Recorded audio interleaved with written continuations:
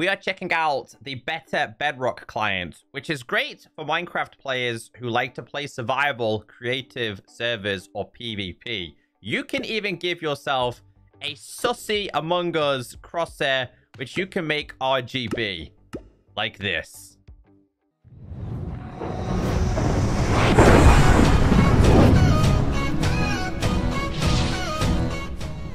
This was created by AM Bro. I'll leave a link down below as to where you can check him out along with the download link. But highly recommend going to their Discord page if you want to download it. Once you've downloaded it, head into settings and scroll down to your global resources. It should be in my packs. Make sure you activate this, double check your active section and make sure it's there. All you want to do is back out, wait for the resource pack to load, and you should be faced with this. The background is slightly animated, zooming in and out. However, there is some alternative backgrounds, which can be selected on the top left. So by default, it's BB background. The next one is animated background, which is like a downpour. The next one after that is the nether background. After that, we have a night background. And there's a default background. And you can even introduce your own background if you wanted to. Top left is your name. Next to that is show or disable skin. Of course, that's just completely up to you. But I think it looks pretty cool with it enabled. On the bottom, we have feedback, we have achievements, we have marketplace, we have cosmetics, and we have the status. It even tells me that I have 6 realms notifications. Next to that, we have cosmetics, which is going to give you the ability to customize your skin. The settings button was replaced by options. Now, when you go in here, one of my favorite things with this is the changelog section. This is going to tell you every single thing that was added during each version. So obviously the latest one is version 5. So all of these features have been added. But everything that's available within this client is all posted here. Feel free to read it if you would like. Like other clients that we have checked out, it does have a quick setting. This is going to be for mobile users. You got first person view, third person back, and third person in front. It's just a quick settings option. Checking out the video section, this is everything you need down to your brightness, HUD opacity, FPS, your GUI scale, your render distance. Also down here is all your options that you're going to have available. Now, I like the fact that they're all in one area, but I don't like the fact that they're all kind of climbing on top of each other.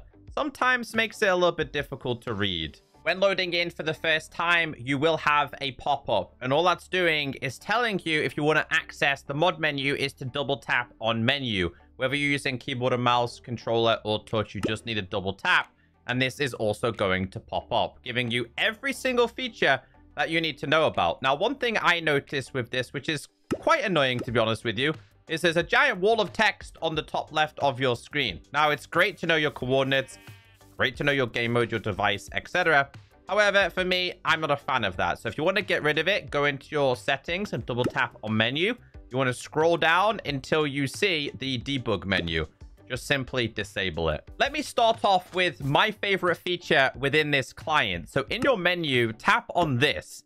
So inside of here, this is the crosshair preview. So you're able to fully customize and change your crosshair, like the Among Us one that I did show you at the start of the video. So you've got custom presets where you are able to import your own custom presets. So if you wanted to make one, you could do that there. We also have HD presets. So let's say we did this one, for example. It's going to give you a preview there, showing you in a taiga biome, showing you what it looks like in the nether, showing you what it looks like in the forest. And yes, you can turn on RGB. So let's say like you were in a taiga. Yeah, it looks fine in a taiga. Yeah, it's going to look fine inside the nether. It's going to look fine inside of a forest.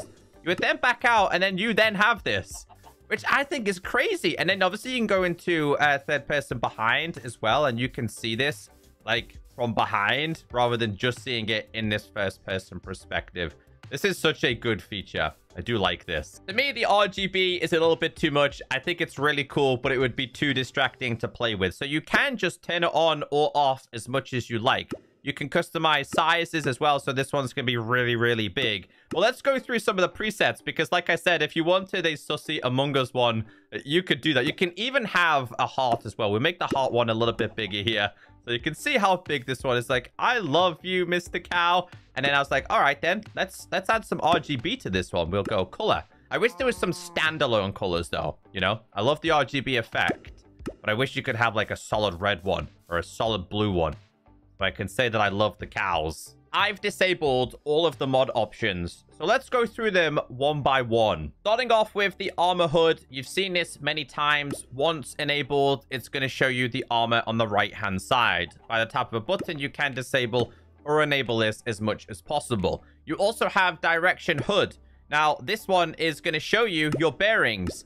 This one I haven't seen before in a client. Now, one thing I will say about this is that in order for me to activate this, I do need to be in crouch mode.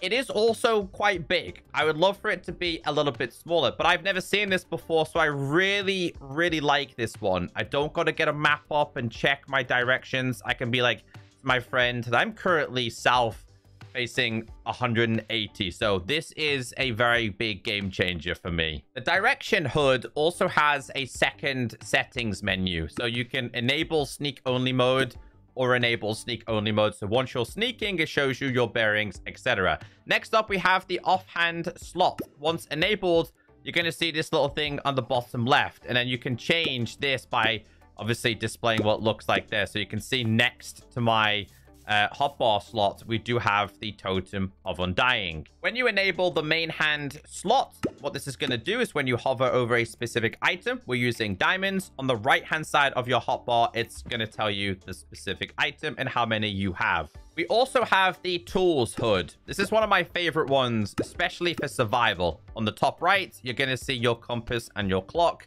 It's going to show you the time of day, and your compass is going to show you your spawn location. Pretty standard in a lot of these clients. Next, we're checking out waypoints. This is really impressive. So once you enable this, go back to your game. You then want to crouch and look down at the ground. It says creating waypoint. It now says creating waypoint, jump, punch and jump. So you want to just jump and punch, and it's going to create like a beacon beam for you.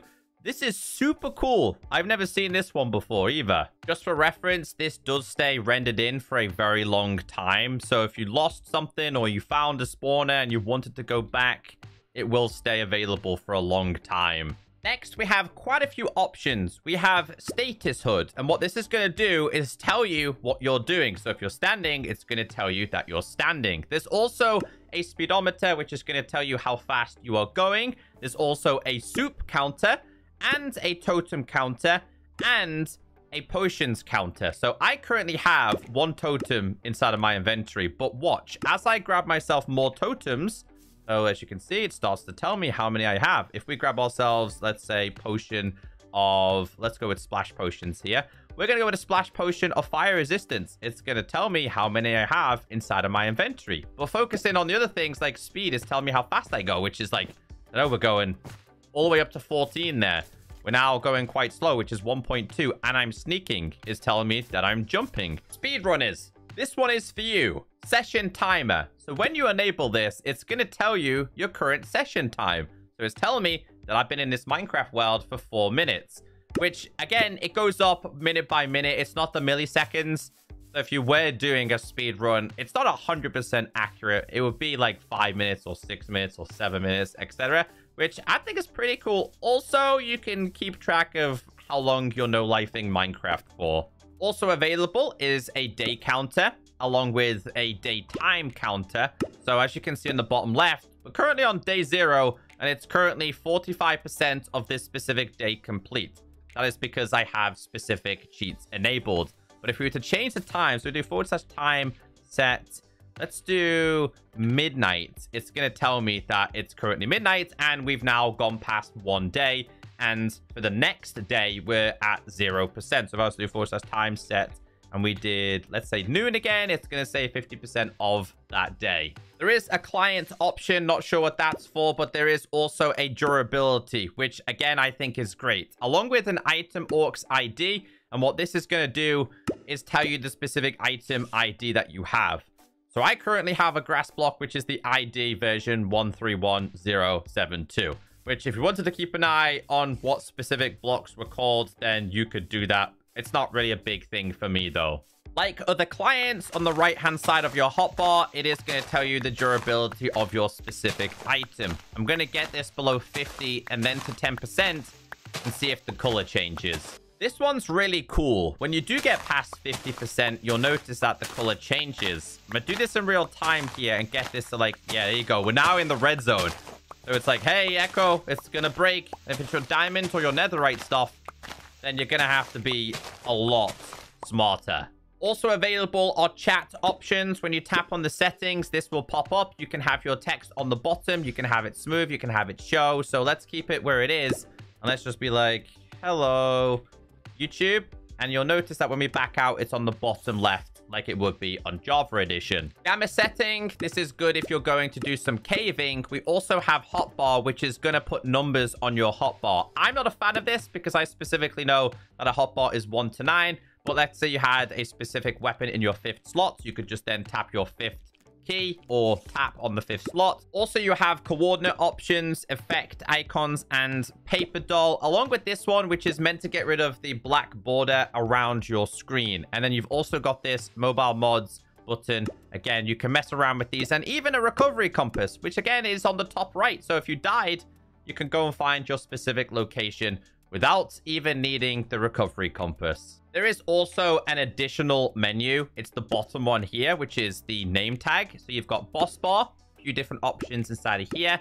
Scoreboard, you've got title, subtitle, you've got tip, you've got action bar. So these are just default settings that you can all access just via in-game. Gotta admit, the custom crosshairs are really fun to mess around with. So go and check it out for yourself. Full credit goes to the creator. Again, this is also supported on servers, on realms, on multiplayer, and in single player. Have a wonderful day, and I'll see you next time.